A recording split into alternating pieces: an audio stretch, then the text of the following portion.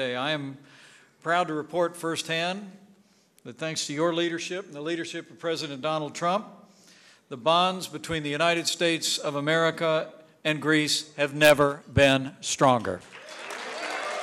It was too inspiring when I talked with my Greek friends. The Greek counterparts was the confirmation of the great relationship between our two countries. It's been good. It is now fantastic. It is important.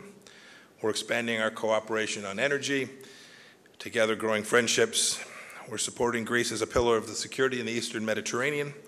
Our militaries are working together more closely than ever before. I saw the energy between you and President Trump yesterday in the Oval Office. I saw the friendship between you. And I also saw the common purpose, as Secretary Pompeo just reflected.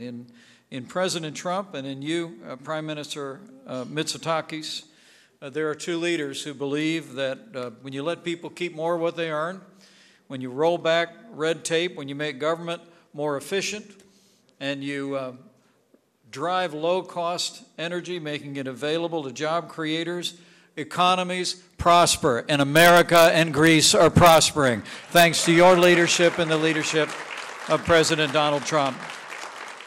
I was very glad to hear you reaffirming what should be a very obvious fact, that Greece was, is, and will remain the most reliable ally that the United States will have in this part of the world.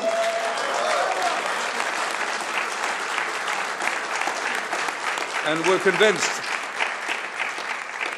convinced that the United States will stand by Greece when it fights for its rights, when it protects our own sovereign rights, but it will also stand by us as we look into the future, as we focus on economic growth, creating prosperity for all Greeks, to this most enduring and important strategic friendship between Greece and the United States.